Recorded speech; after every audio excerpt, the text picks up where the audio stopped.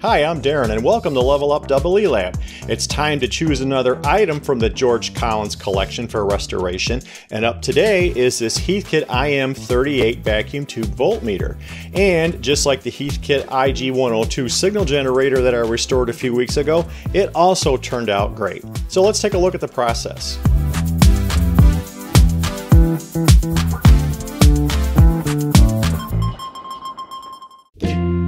Let's do a quick refresher of the exam that I did back in my 1000 subscriber episode. It's in very good shape on the outside. The panel graphics, the meter legend, and the multiple tones of tan paint are still in very good shape. Now at first I thought this 3-prong cord might be a modern upgrade, but a quick internet search turned up Bob Egweiler's Heathkit of the Month article from 2016, which explains that the 3-prong cord is in fact a factory original. Also in his article, I learned that the IM-38 was the last model of vacuum tube voltmeters that Heathkit produced, and not surprisingly, it has the best performance of the model family. It was available from 1969 through 1976. In that 1000 subscriber episode, I also did a quick visual examination of the internal conditions, and there were no surprises. It appears to still have all the original parts, including the big electrolytic can capacitor and the film caps. I did, however, miss this little nice detail. I can only assume that that's George's handwriting from over 50 years ago, and it's probably the date he finished assembling it. I love finding little personalized details like this. Okay, so getting into the restoration work. First up is to verify the condition of the power transformer. I had previously powered it up briefly on the dim bulb tester, and I saw encouraging signs of life. But what I really need to do is to quantify the AC voltages that the transformer is putting out. To check the high voltage secondary, I cut the lead on diode D1 to isolate it from the rest of the circuit. Then I can slowly apply AC line voltage. This item contains hazardous voltage and safety precautions must be followed. If you're following along and working on your own version, you're doing so at your own risk. And then I can check the high voltage and filament voltages with, you guessed it, my trusty Heathkit IM-38 VTVM. And both secondaries check out fine. Oh, I should add that I pulled the tubes before doing this, so both readings are open circuit voltages. Moving on, next up is to replace the electrolytic can cap. Like a lot of items from this era, it uses a chassis-mounted multiple section electrolytic, 3 sections in this case. Here you can see that I've already cut and removed R6 and R21. They were out of spec and needed replacement anyway. Inside it has 80 microfarad C17, 40 mic C10, and 20 mic C5, all 3 rated for 150 volts DC. The modern replacements I've chosen are considerably smaller and are rated a lot higher at 250 volts DC. There's more than one way to tackle these multi-segment electrolytic cans. One method, of course, is to open them up, just cut around this ring and carefully pull out all the old innards and restuff them with the modern versions. It's time consuming, and depending upon your artistic talent, you might get it to look almost like it was never touched. I've done this myself a couple of times and they didn't look too bad.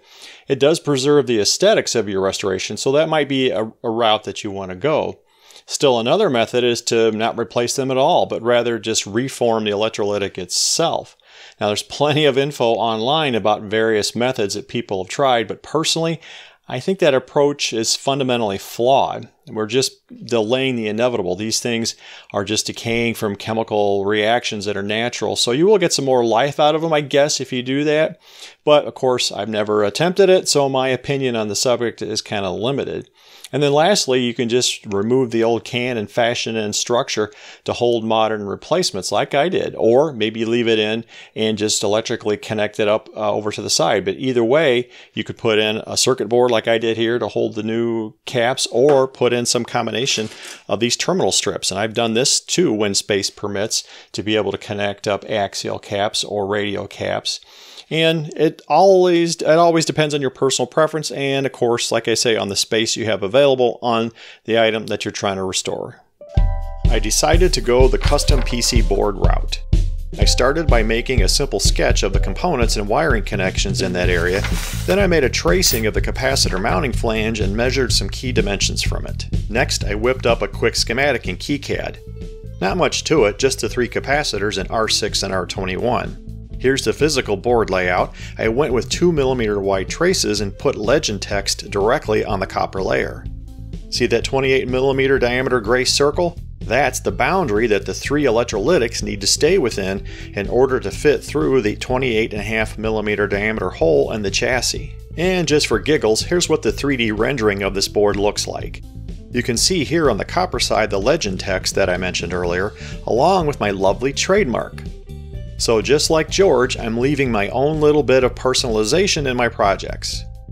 Now because this is front side copper, the printed toner transfer must be mirrored. And skipping a bunch of steps, here's the finished board. Not much to it. So why did I chop off the upper right hand corner? Well, it's for clearance. There's a terminal strip in that area that I need to work around, and just chopping off the corner of the board is the easiest way to deal with it. Here's the board populated with C5, C10, and C17. And on the other side we can find R6 and R21. I installed them a little bit proud of the board to help with air circulation. It dropped right into the chassis, no issues. Now you can't see them, but I did use a couple of nuts to provide some standoff space between the board and the chassis to prevent the resistor leads from accidentally shorting out to it. I used a G1852 diode here. It is overkill for this application, but I've got several in my parts bin, so no better time than now to use one of them up. Flipping it over, let's look at the tube connections. Now in this area you can see most of the other electrolytics, film caps, and a few resistors that I replaced. Whenever I replace caps, I try to position them so that it's easy to read the value and the voltage rating. Although I did forget to do that for one of them here. With the new components all swapped in, and with the 2 tubes reinserted, it's time to do a quick power on test, of course using my dim bulb tester. And good news, no magic smoke, and the meter needle is showing some response. Before I go any further, I want to let it warm up for a few minutes and then measure the DC voltages at various points as indicated on the schematic. A couple of them I can check on my newly added circuit board, but the rest require flipping the unit over so that I can directly access the tube pinouts. This is a quick and easy sanity check to confirm that all the bias voltages are where they should be and that the tubes are drawing reasonable amounts of current. And more good news, nothing seems to be wacky. But speaking of wacky, I'm seeing some very bizarre behavior of the meter needle during power up. I'm showing it here in real time so you can see what I mean. Now it's normal for these old vacuum tube voltmeters to display some erratic needle motion while the tubes are coming to emission, but holy cow, I've never seen a meter behave quite like this one. It kind of looks like there's some oscillation happening in the amplifiers, maybe as the various capacitors get charged up. After several seconds of this wild swinging, it does damp down and the needle does settle down to 0 volts. It also does a shorter version of this dance when you switch from the 3 volt to the 10 volt range. Now that transition does change the capacitance in the input attenuator, so maybe that's a normal response? If any of you have an IM-38 or its predecessor, the IM-21, let me know. Is this behavior typical? Here it is, all cleaned up and stuffed back into the case. There's a few small chips in the paint and some scratches on the meter face, but all of that is normal wear and tear for any piece of test equipment. Oh, and a word of caution. This terminal is labeled ground for a very good reason. It's connected to the case, and even more importantly, it's connected to the 3rd pin on the power cord. More on that later. It's time to do a calibration on the IM-38, and it is pretty simple. According to the manual, there's only 2 adjustments to make, and all I need is a very simple AC signal. So that's coming from my Simpson 420 signal generator. I've set it for 1 kilohertz output with a 1 volt RMS value, and I'm using the siglet here in the background just to monitor the signal and keep track of the RMS, and it's very small on the screen. It's right there. I'm sure you guys can't see that at all. But it is right about 1 volt RMS. And just as a sanity check, before I started recording, I did use my basic, very inexpensive battery-powered multimeter just to see what it said the RMS value is, and it was very, very close. So these two agree to each other, so I'm okay using that one as the master to set this one. Certainly the IM-38 is not going to be more accurate. Now another thing to be cautious of here, I've got 2 instruments connected to the output of the signal generator through a BNC T-fitting, and one thing to always be cautious of is interactions between your meters, and in this case I'd be worried about the input impedances, and as it turns out it's fine. The output impedance of this guy is 600 ohms. It's made for audio system work, so it's really low. The input on the Siglant is right now set for 1 meg, and the Heathkit is pretty much about the same too, so there's no problem there. In fact, one way to check is if you disconnect. Here I'm going to disconnect the Siglant, and we shouldn't see the Heathkit change at all, and it doesn't. So there's no adverse loading caused on the output because of these 2 meters. Now the calibration steps are easy.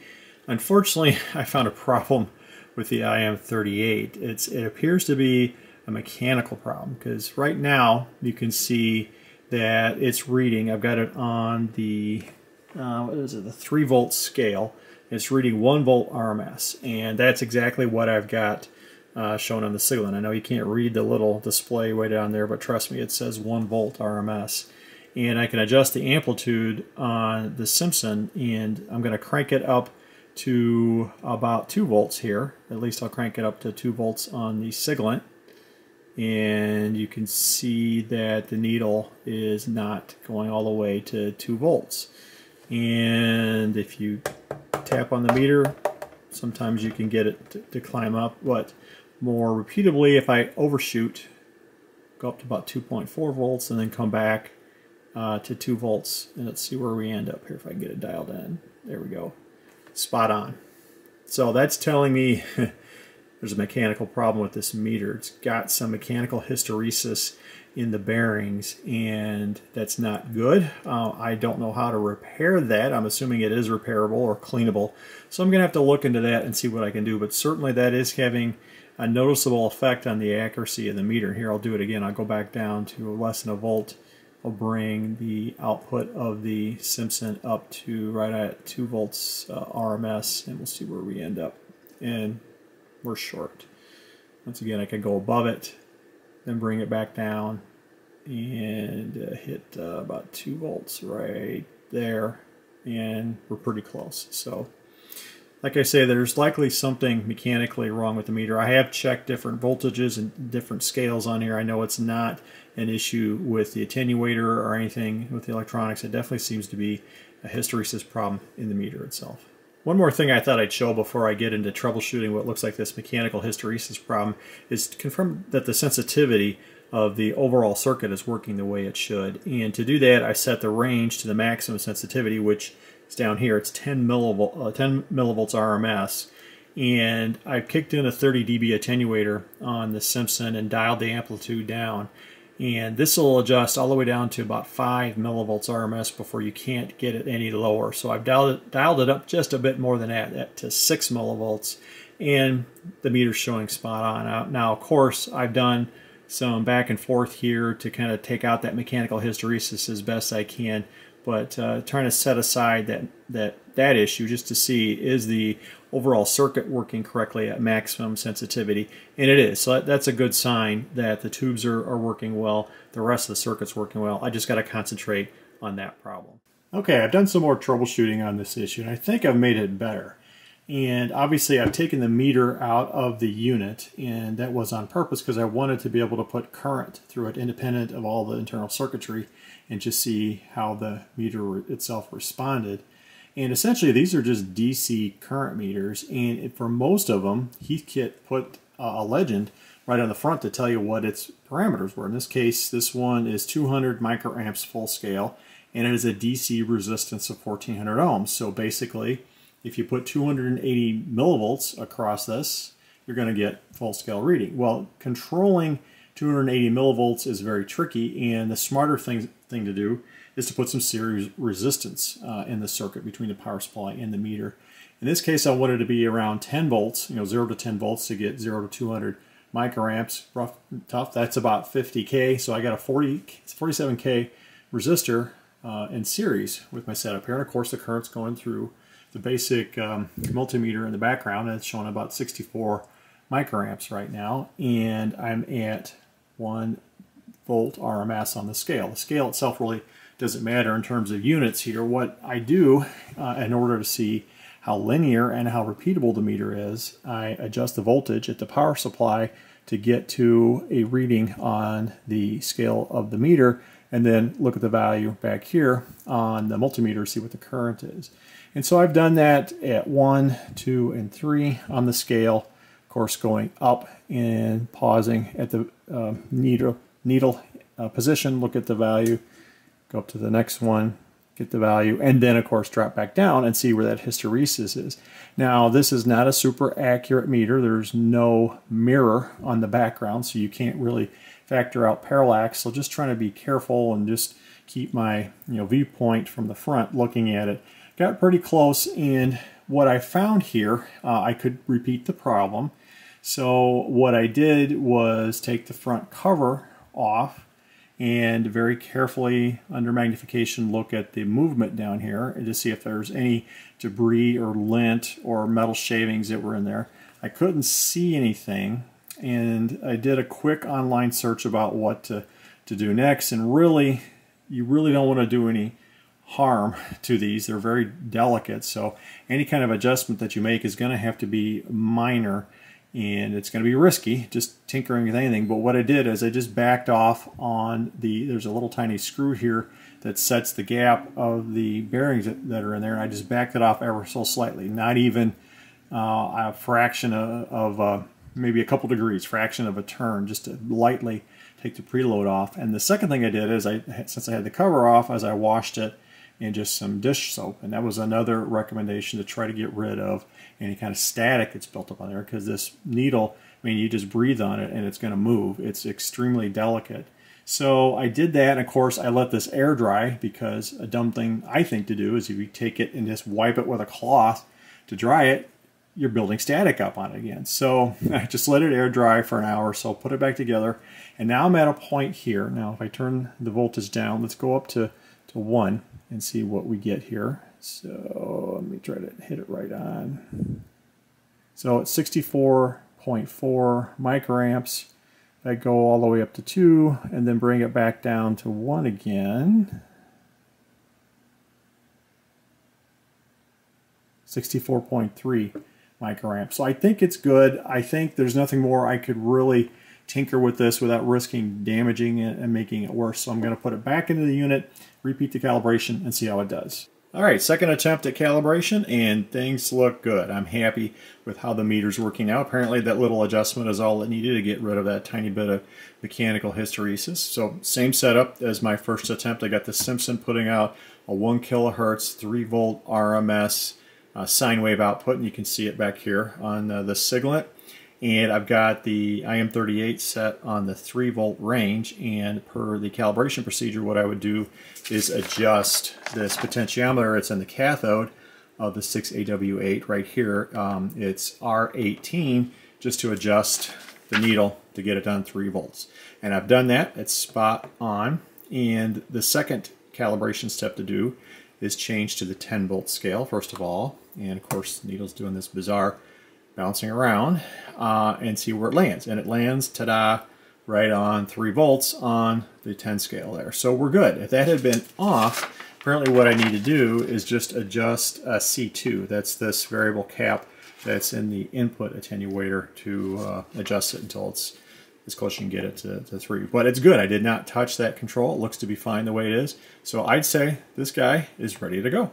I mentioned earlier that this ground terminal is connected to the chassis, and the chassis, of course, is connected to the 3rd pin on the AC power cord. So this is going to have the same restrictions as most AC powered oscilloscopes, meaning you have to be careful where you connect the ground connection, because if that's not ground in your circuit, you potentially could short part of it out, or worst case, blow something up if you're connecting it across high voltage or high current portion of your circuit. If I need to make differential measurements, I've always got my AV3 that I converted to battery power. That's floating, so I could use this wherever I needed to make a differential measurement. So that's all I have. This was a relatively simple restoration for this IM-38. I do hope you enjoyed the material and enjoy watching my channel. So until next time, bye for now.